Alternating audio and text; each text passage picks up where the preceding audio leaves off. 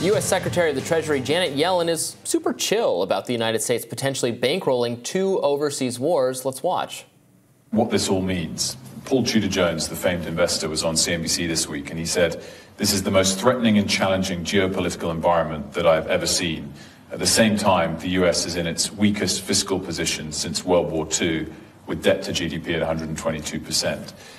Can America, can the West afford another war at this time?" I think the answer is absolutely. America can certainly afford to stand with Israel and to support Israel's military needs. And we also can and must support Ukraine in its struggle against Russia. And look, the American economy is doing extremely well. What this all means. President Biden also echoed this sentiment during his interview on 60 Minutes last night. Let's watch that. The wars in Israel and Ukraine, more than the United States can take on at the same time. We're the United States of America, for God's sake. The most powerful nation in the history, not in the world, in the history of the world. The history of the world. We can take care of both of these and still maintain our overall international defense. We have the capacity to do this, and we have an obligation to. We are the essential nation, as to paraphrase the former Secretary of State. And if we don't, who does? But GOP 2024 presidential candidate Vivek Ramaswamy touched on this subject as well, with conservative commentator Stephen Crowder saying something slightly different. Let's listen. With a vague reference to almost Iran was what she invoked right before she said that. And then you talk about Mike Pence, just do it. It's like a Nike. Finish them is from like Mortal Kombat. Yeah, exactly. Yeah. Just do it is like a Nike slogan. So they're like misappropriating corporate slogans as though that's our foreign. But Lindsey Graham, he said something equivalent to this. Now, to be fair, I did say kill every last one of Hamas. Absolutely. Every last member of Hamas. And that's Israel's decision to make. Right. And so Israel's making those decisions. I trust them to do the right thing. But we have to be very careful not to sleepwalk or emotionally outburst ourselves into another broad regional conflict that in the Middle East that the U.S. is enmeshed in with ground troops or otherwise. This is when we've made our worst foreign policy disastrous mistakes in the past. So if I'm talking to Bibi, I would say, listen up, we got your back. Him at the start of that clip referring to what Nikki Haley had said, finish them, etc. So I want to talk about all these clips. So first, Janet Yellen saying, absolutely, we can afford another war. Why stop at 2? Why stop? we could support wars everywhere. I guess according to her ideology, I guess we just we can just print as much money as we want and fund whatever we want without any consequences is her view. Joe Biden then saying we can and must do everything under the sun to support our allies, and then Vivek saying, and I'm sure you have many differences, and I have differences as well with a lot of what he said there, but I think it's so important that someone on the GOP side in the GOP race for presidency is saying, let's not get dragged into a substantial conflict in the Middle East involving a broad array of American resources or American troops. He's running against people like Nikki Haley, like Mike Pence. I guess I haven't specifically heard from Chris Christie yet. I haven't specifically heard from Tim Scott and some of the others who are not sounding that the anti-interventionist. No, you noted Ron DeSantis kind of being full-throated in terms of defending Israel.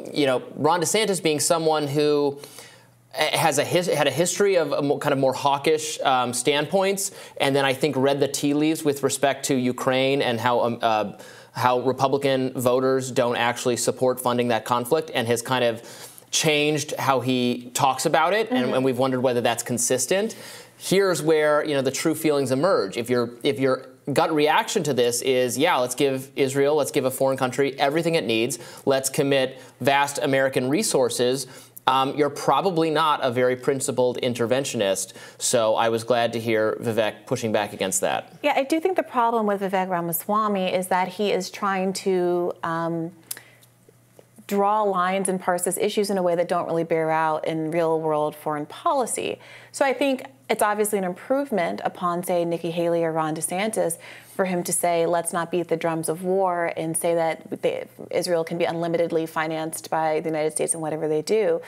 But the choice to frame Israel as having an absolute right to do what it wants to do to kill Hamas, ignoring the reality that that involves killing many thousands at this point, and God knows how many untold more, of innocent Palestinian civilians in the Gaza Strip and beyond, ignoring the fact that as part of its retribution against Hamas, apparently Israel has already attacked the international airport in Syria multiple times over the course of the last week, including just yesterday.